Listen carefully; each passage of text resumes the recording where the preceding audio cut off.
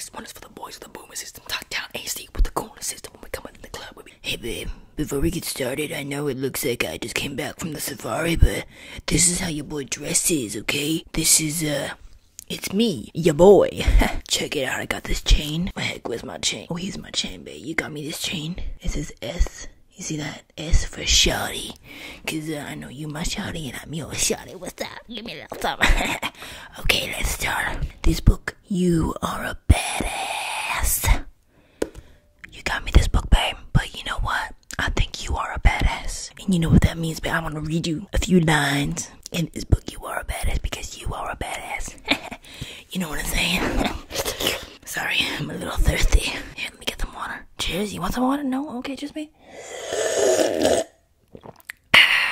Like a badass. Okay. How to stop doubting your greatness and start living an awesome life. You deserve it, queen. You're my queen. You deserve it. You deserve to live that badass life. I was gonna say sexy, but it doesn't say sexy on here. It says badass, okay? Man, I'm just so hyped up. You know, you my homie. No, you my shawty. If you got me an H chain, you will be my homie, but you my shawty, because it's an S. S stands for shawty. Okay. Babe, you are badass. Don't forget. Oh, I see the word boob. How you got this way?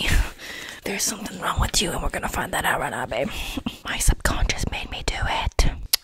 Typical. You are a victim of the rules you live by. Jenny Holzer, artist, thinker, blurter of brilliance. Our subconscious mind, on the other hand, is the non-analytical. Sorry, babe, I'm biting my words, but you know what I like to bite a piece of your head. Our subconscious mind, on the other hand, is the non-analytical part of our brain that's fully developed the moment we arrive here on Earth.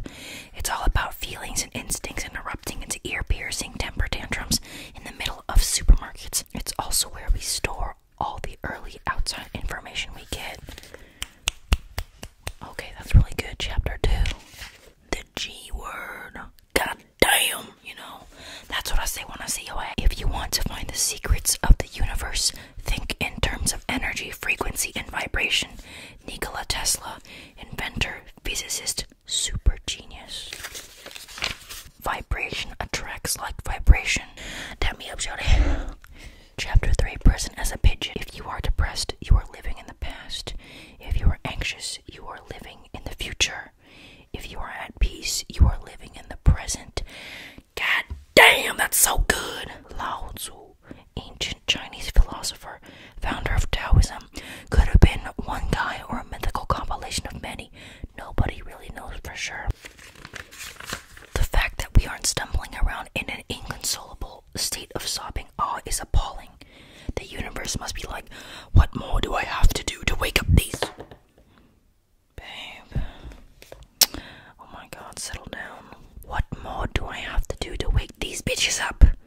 Make water, their most precious resource, rain down from the sky. Amazing. You have to cherish the universe just like I cherish you, babe. Damn it, what's up, what's up, what's up? You are a badass. Chapter 4, the big snooze. Wanting to be someone else is a waste of the person you are. Kurt Cobain. You know this one is right. We are very powerful creatures who create our realities through focused energy. And should our subconscious mind decide to focus that energy at stopping ourselves from taking a risk because it's freaking out and terrified, things can get a little crazy around here. It can get pretty crazy. With that big ass of yours. Hey, you have a nice ass. I respect your ass. I respect you and your ass. Okay. Respect her, women. That's me. It's me, yo babe. It's me. I respect women. Sorry, I didn't mean to slurp you up like that. Only need a little. Chapter 5. Self-perception is a zoo. I'm okay. I'm not okay. The title of my friend Cynthia's yet-to-be-written autobiography. It's just as easy to believe we're awesome as it is to believe we're giant sucking things. Part 2. How to embrace your inner badass. You smack it a couple times, you know what I'm saying? Chapter 6. Love the one you is. If we really love ourselves, everything in our life works. Louise Hay. Publisher, the godmother of self-help, who was doing it way back when it still wasn't cool. You know who's cool? cool. You, babe. You're cool as heck, babe. Don't compare yourself to others. Have you ever done something that you're so proud of and feel all on top of the world about it until you see that someone else has done something similar that in your mind is better, and all of a sudden you feel sad? Comparison is the fastest way to take all the fun out of life. You know what, babe? You know it.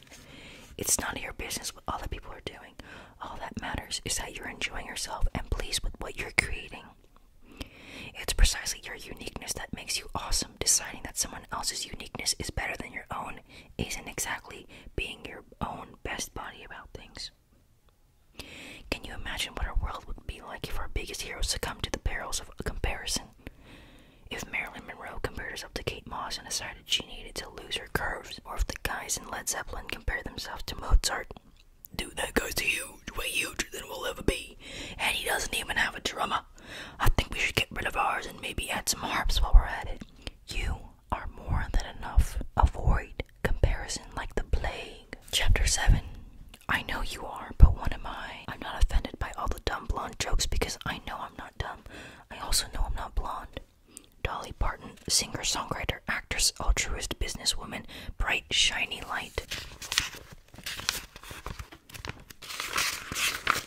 You could not only wind up doing what you love, surrounded by people you adore, who you actually relate to, but you might one day realize you can no longer remember the names of the people whose approval you so desperately thought you would die without. Snap, brother, that was good. Chapter 8. What are you doing here? The big question is whether you are going to be able to say a hearty yes to your adventure. Joseph Campbell, American mythologist, author whose books/ideas influenced the making of Star Wars. It can also be very useful in making you aware of all the staggering possibilities and resources that you have at your fingertips. Sorry, babe, I got a little excited. And take for granted or do not see. Chapter 9. Loincloth Man. It is better to be hated for what you are than to be loved for what you are not. Andre Guide. Oh, sorry, babe, if I'm messing this up. My bad. French author, Nobel Prize winner, fearless self-explorer. Love yourself, no matter who you really are. Poetry. Part 3. How to tap into the mother lode. Chapter 10. Meditation 101. You are never alone or helpless. The force that guides the stars guides you too. Shri Shri Anandamurti. I hope I pronounced that correctly, my bad. Indian philosopher, social revolutionary, author, composer.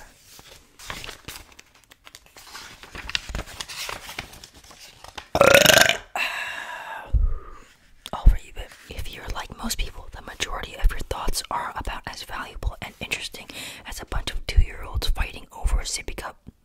The goal is to quiet your mind of the chatter so you can connect to source energy and instead listen to your inner guidance. Chapter 11. Your brain is your bleep. Mind is the master power that molds and makes, and man is mind, and evermore he takes. The tool of thought and shaping what he wills brings forth 1,000 joys, 1,000 ills. He thinks in secret, and it comes to pass. Environment is but his looking glass. James Allen, old-timey author, self-help pontificator. Put yourself in situations where you will meet people who can make this happen. Stay wide open to opportunities that can lead you to your goal. Live, eat, sleep, and breathe your vision. You may feel like a crazy person, but you won't when you're playing Marco Polo with the prez. Chapter 12. Lead with your crotch. In the beginner's mind, there are many possibilities, but in the experts, there are few. Shunryu Suzuki, Japanese Zen monk, author, teacher, also lovingly known as the crooked cucumber. Then figure out how you can be doing more of those things more of the time. Hire someone, no excuses, and delegate the tasks you hate doing. Partner up with someone who's good at and enjoys doing the things that you're not that into so you can be freed up to do more of what you want. Chapter 13. Give and let give. It is one of the beautiful compensations in this life that no one can sincerely try to help another without helping himself. Ralph Waldo Emerson, American poet, essayist, visionary, giver. When we trust that we live in an abundant universe and allow ourselves to give freely, we raise our frequency, strengthen our faith, and feel awesome, thereby putting ourselves in flow and the position to receive abundant amounts in return. That is some fire stuff, babe. You know what else is fire? You, because you are a badass. Rock and roll, baby, rock and roll. Chapter 14, Gratitude, the gateway drug to awesomeness. When you are grateful, fear disappears and abundance appears. Anthony Robbins, author, speaker, motivator, life changer. You changed my life, babe.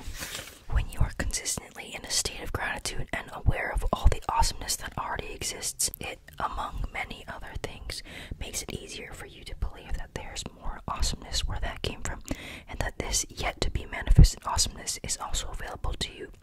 You've received awesomeness before, so of course you can receive awesomeness again. This is how gratitude strengthens your faith, and having strong faith is a major key in transforming your life. Chapter 15, Forgive or Fester. Forgiveness means giving up all hope for a better past. Lily Tomlin, actress, writer, comedian, absurdist. Go somewhere alone and far away from other people and beat the hell out of a pillow or a mattress or some other soft, inanimate object that won't hurt your fist or punch you back. Scream and yell about what a selfish little pig this other person is, and go for it 100% until you're exhausted or someone calls the cops on you. Get it out of your system totally and completely, and then let it go. Like Frozen, that was Frozen, like let it go, like Disney. Did you know that maybe Disney wrote Frozen because when people searched up Disney Frozen, the articles that popped up were Walt Disney Frozen, as in Walt Disney's head is frozen. Anyway, chapter 16, Losing Your Bone, Wilma. You don't paddle against the current, you paddle with it, and if you get good at it, you throw away the oars. Chris Christopherson, singer, songwriter, actor, Rhodes Scholar, still super hot for an old guy. Talk to strangers, we're all family on this planet. Expect and enjoy the unexpected. Find the humor, join the party, live in the moment. Time spent enjoying yourself is never time wasted. Share your space, loosen your bone, Wilma. Part 4, How to Get Over Your BS Already. Chapter 17, It's so easy once you figure out it isn't hard. That's what she said. Reality is merely an illusion. Just kidding. I'm a respecter of women, baby. You know how much I respect you. And other women. Not just you. I respect you, but like I also respect other women. But mainly you, cause you I'm your shawty, you my shawty, you know. Reality is merely an illusion, albeit a very persistent one. Albert Einstein, scientist, awesomist. That's pretty late. What you choose to focus on becomes your reality. I choose to focus on you, babe, and you in my reality, so what's up? What's up with that? Sorry. I apologize. Chapter 18, Procrastination, Perfection, and a Polished Beer Garden. In order to kick ass, you must first lift up your foot. Jen Sincero, author, coach, self-quoter. Yo, babe, that's the author of this book. That's crazy. Procrastination is one of the most popular forms of self-sabotage because it's really easy. Chapter 19, The Drama of Overwhelm. I have lived a long life and had many troubles, most of which never happened. Mark Twain, American author, humorist. Life is but a dream. Don't turn it into a nightmare. Chapter 20, Fear is for suckers. We tiptoe through life hoping to safely make it to death. Unknown. To fear or not to fear? That is the question. Chapter 21, Millions of Mirrors. No one can make you feel inferior without your consent. Eleanor Roosevelt, activist, feminist, superhero, longest serving First Lady of the United States ever. The people you surround yourself with are excellent mirrors for who you are and how much or how little you love yourself. That's a fun sound. Chapter 22, The Sweet Life. It's great to be here. It's great to be anywhere. Keith Richards, rock god, connoisseur of life. If it's something you want to do, don't wait until you're less busy or richer or ready or 20 pounds lighter. Start right now. You'll never be this young again. Part 5, How to kick some ass. Chapter 23, The Almighty Decision. Until one is committed, there is hesitancy. The chance tends to draw back, always in effectiveness. The moment one definitely commits oneself, then providence moves to. W.H. Murray, explorer, mountain climber, committer. So often we pretend we've made a decision when what we've really done is signed up to try until it gets too uncomfortable. Do I make you uncomfortable, babe? Be honest. Do I make you uncomfortable? Chapter 24. Money, your new best friend. I worked for a menial's hire, only to learn dismayed that any wage I ask of life, life would have willingly paid. Anonymous. When you level up your idea of what's possible and decide to really go for it, you open yourself up to the means to accomplish it as well. Chapter 25. Remember to surrender.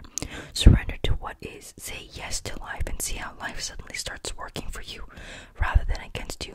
Eckhart Tolle, author, channeler, highest priest of being present. Your faith in the universe must be stronger than your fear of not getting what you want. Chapter 26. Doing versus spewing. God will not have his work made manifest by cowards. Ralph Waldo Emerson, a fearless writer/poet, highly skilled spewer and doer. I tried is the poor man's I kicked butt. You have to keep the faith always, even when your ass is on the line. Chapter 27. Beam me up, Scotty. Nothing is impossible. The world itself says I'm possible. Audrey Hepburn, actress, icon, fabulous. Give yourself the permission and the means. Yes, this includes the money to be who you are, regardless of what anybody else thinks or believes is possible. Do not deny yourself the life you want to live because you're worried you're not good enough, or that you'll be judged, or that it's too risky, because who does that benefit? No one, that's who. When you live your life doing the things that turn you on, that you're good at, that bring you joy, that make you shove stuff in people's faces and scream, check this out, you walk around so lit that you shoot sunbeams out of your eyeballs. That's pretty lit. You are a badass. Hey, queens. You are a badass. Anyway, babe, take it easy. Tap me up one more time. Okay. Handshake. Get out there. Stay beautiful. Thanks for watching. Bye, shawty.